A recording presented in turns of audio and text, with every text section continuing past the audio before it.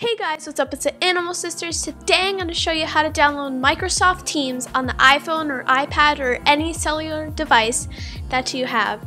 And this is specifically for Pinellas County school kids doing online school because of the coronavirus. I heard a lot of kids are having problems or they don't know how to do this. So hopefully this video can help you. So first you need to go to the App Store. Once you get there, go to the search and type up Microsoft Teams.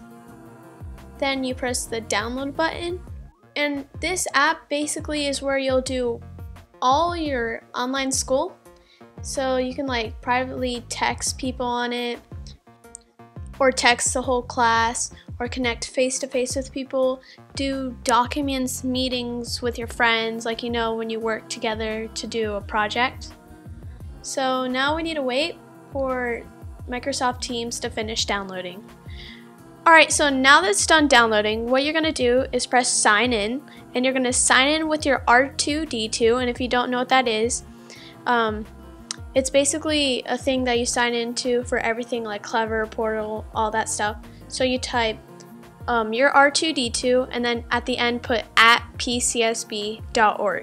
Make sure to allow notifications, allow microphone, press next, and press got it.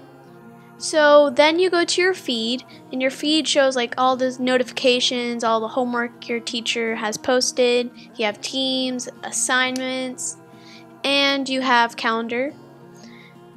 And on your assignment, it shows all the classes that you have, and you can like type stuff from your class and stuff. And on Teams, it's like some of your classes, and the calendar will show like all the times you have your classes.